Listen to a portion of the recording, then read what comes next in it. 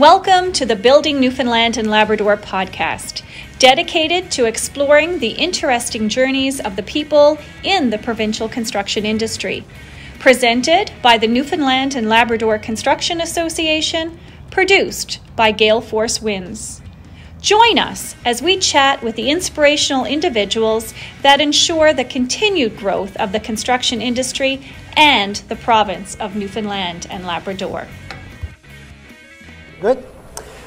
Welcome to the Newfoundland and Labrador Construction Association podcast. I'm Alan Dale. With me as always, my good buddy Jerry Carew. This is day one, Women in Construction. We are stronger together is the theme.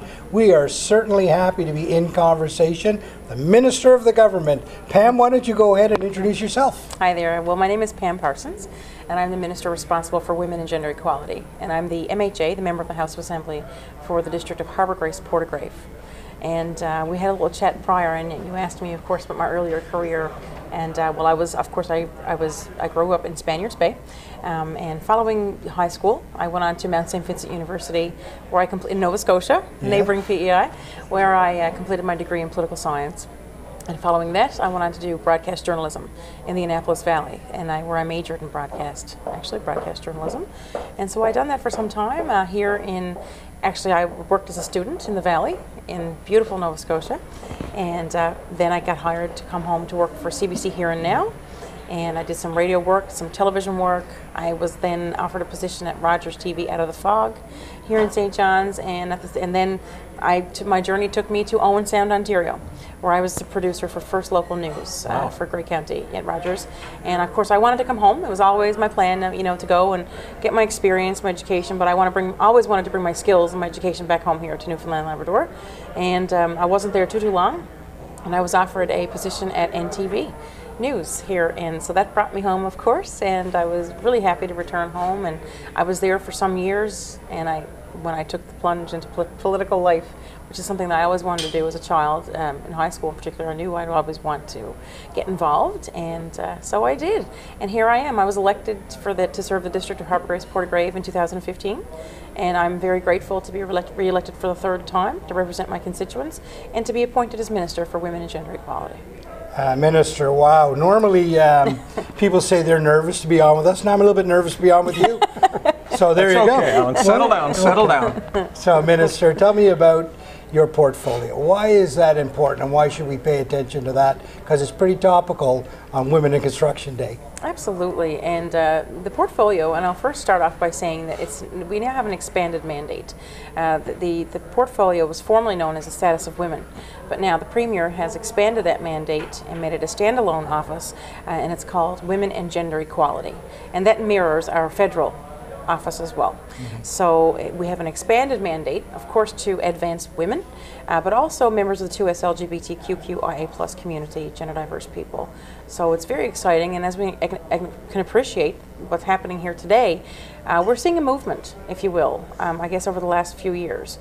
Women are standing up for themselves, they're calling out bad behaviors, they're calling out harassment, and women are demanding to be treated as equals, and so we should. We just had celebrated Persons Day back in the 1920s, where women finally got, were recognized as people. Not all women, I will say. Indigenous women took longer to get there. But we've made leaps and bounds with progress, but here in 2022, we're still making bounds and leaps today as well. And we have to continue doing that. And the onus is on all of us as women, and of course as men who support women. What an incredibly important portfolio, Alan. What do you think? It's got to be one of the best, for sure. Women in construction is the theme of what we're talking about here today. They striving so hard to lead this conversation, to be an inclusive workplace for all. Not just women, but as you say, for all. An inclusive workplace for all. Tell me the importance of that in the construction industry specifically. Well, absolutely, and I'm honored to be here today, actually, to bring greetings and to speak to this group today. And when I walked up to the podium, I was taken back. It's an amazing room. A room full of strong women, gender diverse people. I think one of the organizers said their goal was 100. I think there are 107 women in there. today. So I mean, that's amazing, and again, it comes back to equality. We know traditionally it's mostly men that work in construction and the skilled trades, but we're seeing progress. We still need to do more to get more women involved and to make them feel comfortable and I guess confident to go for these non-traditional careers, because we know they can do it. We know we can do it. Right. And also something very important that I spoke about actually when I reflected here in my greetings is that to come to Newfoundland and Labrador to do business, you must have a women employment plan, equity plan. So these are just that's just one initiative that we're doing to get women and gender diverse into the workforce, into these non-traditional roles, and to be paid equally. Mm-hmm. And I'm also happy to say, while we're talking about the topic, just recently, for the first time in our history, we brought in pay equity legislation. As Minister responsible for women and gender equality, I led that with my colleagues, the Minister of Finance as well as the Minister of Labour, of course under the direction of our Premier, to bring in pay equity legislation for the public sector with private pay equity for the private sector to follow upon consultation, as well as pay transparency, which I know you have in PEI for both private and public. So it's these tools that get us to a more equal, Newfoundland, Labrador, as well as an equal Canada. It's nice to hear that. Yeah. It's surprising that it had to happen through legislation, but at least it's here in the now, right? Yes. The key to success is when government, industries, and academia, they all work collectively together for the benefit of their communities. Clearly the government's leaning into this. Would you agree? Absolutely, and you're right. You said it right. When we're working together, we achieve the greatest results. Yeah. And when people are given the opportunity to contribute in an equitable way, they have more control over the choices they make, and ultimately it's a better contribution to society. And we have a stronger province, a stronger economy for that. Now, the Newfoundland and Labrador Construction Association, lots of members, lots of people doing great things in Newfoundland and Labrador, great opportunities on the horizon. I mean, I listen to Open Line Show every morning from PEI. Oh, great. And I know how many opportunities exist right here in Newfoundland and Labrador. Tell me about the importance of an association like this to you as a Minister of Government. Again, I think it's a team. The way I look at it, and every time I speak, whether it's here in my district or whether it's to stakeholders, ultimately we're a large team here in Newfoundland and Labrador, and we all need to work together and collaborate. And as we just said, when we're working together, we get the best results. So it is really inspiring to see organizations such as these, because not so long ago we didn't have them. And now we do. I mean, even just the conversations that we're having around the table in there, just how inspiring it is listening to how women got to where they are today.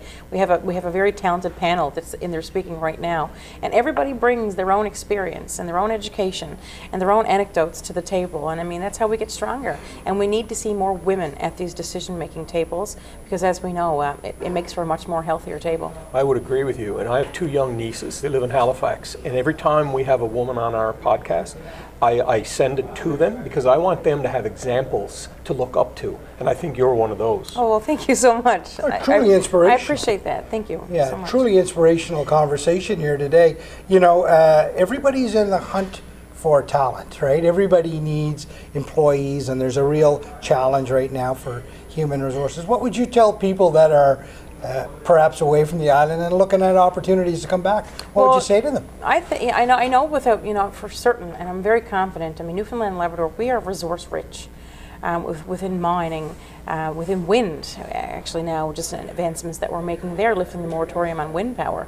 I believe in it, and you go anywhere across Canada, and I said this in my speech, when people find out you're from Newfoundland and Labrador, they know you have a reputation that you're a hard worker. And I believe maybe even women are even give it that much more, because there are different challenges and experiences we've had to make it to the top as compared to our male colleagues and whatnot. So this Newfoundland and Labrador, I was happy to go away from my education to Nova Scotia, where I went to university and college, and then again to travel to Ontario to get some work experience throughout my career. But I was very eager to come back home here, and this will always be home, and this is where I'll always want to be. I believe in Newfoundland and Labrador. I believe in our people. Those are our best resources, and the strides that we are making as a government, of course, in partnership with community. What's the secret sauce here, Minister? Because a lot of good things seem to be happening here in Newfoundland. What is the secret sauce here? Well, what do you think it is? I always say, you know, our people are our best resources here. I mean, look no further than the famous Come From Away Broadway musical that was featured in New York for so long. Right. You know, and what Newfoundland, how we stepped up during a time when the world was in crisis, when an unprecedented attack happened during 9/11. So I believe in our people, and I mean, you can go anywhere in this province, whether you're from here, from this province, whether you're from somewhere else in Canada, or from somewhere else, wherever around the world, and people are ready to receive you, to welcome you, and to ultimately help you on your journey wherever you're going.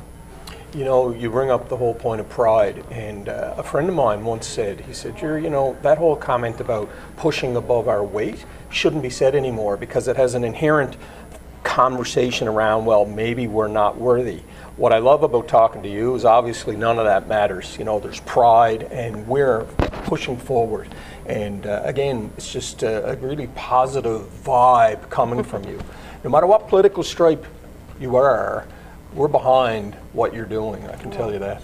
Thank you so much, I appreciate it. And you say that you believe in the people. Clearly the people believe in you. Well, I'm very grateful for their support and their confidence. Yeah. For sure. Well, that's Couldn't be great. here without them. Yeah. We certainly appreciate your conversation. I know that you're a busy person, a minister of government, taking time out to speak with us on the Newfoundland and Labrador Construction Association podcast. It means a lot to us. And Thank you. Your leadership, specifically in inclusion of people, I think is vital, so important right now. You're doing honorable work. So thank you very much for your service to our province and indeed to our country. Well, thank you so much, and thank you for having me. Thank you for tuning in to the Building Newfoundland and Labrador podcast, presented by the Newfoundland and Labrador Construction Association, produced by Gale Force Winds.